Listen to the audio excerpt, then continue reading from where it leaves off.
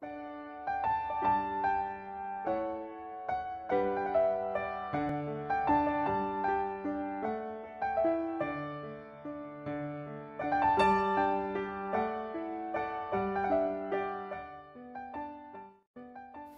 I'm Debbie Ryan from the Standard Times, and we are here working on the bowls for the soup bowl supper that will be utilized for our Neediest Families Fund.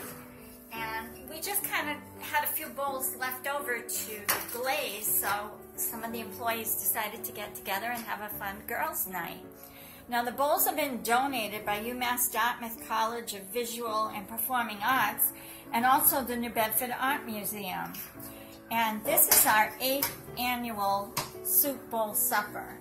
So we're getting a little creative tonight, trying our best not to make a mess, but having fun at the same time.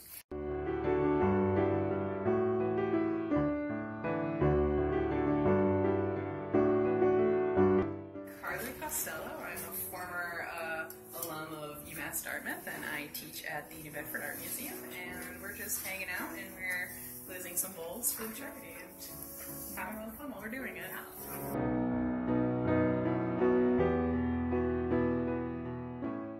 So we just hope that you'll support our Neediest Families Fund so we can help make Christmas better for families that are in need this year.